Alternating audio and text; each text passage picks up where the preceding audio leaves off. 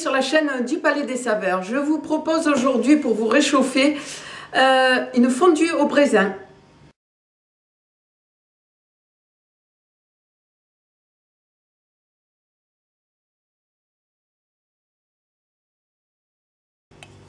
Dans le fond de ma casserole, j'écrase la moitié de mon ail.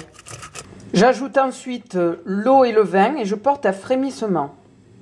Dès les premiers frémissements, j'ajoute mon fromage râpé ou coupé en morceaux.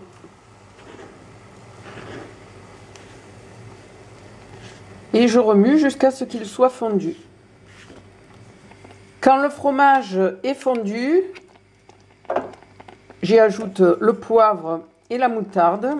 Je remue encore pendant 3 à 4 minutes avant de mettre dans le poêlon et de servir avec du pain.